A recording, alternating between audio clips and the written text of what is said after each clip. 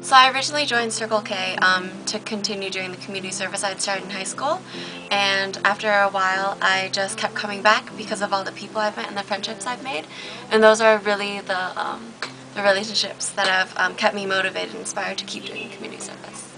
Circle K has offered me many different opportunities. I mean, if you look at the calendar, they have so many different projects listed, and the committees themselves, we have like 8, 9, 10 committees maybe, and they all focus on something different. I've worked at a community center for low-income families, and I was able to bring like 5 to 6 Circle K volunteers with me, and now they get to be paired one-on-one with the students and help them with their homework every week and really build relationships with them, and I think the impact we'll have on their lives is something really significant to us and to the children. I do a certain number of projects every week, and it just kind of becomes part of my schedule. Like when I get done with class, I like to do a project every few days, and I like to see the people, become really great friends with all of them, and it's just really something that's become part of my schedule, and it just makes my week really great every time I can do something with Circle K.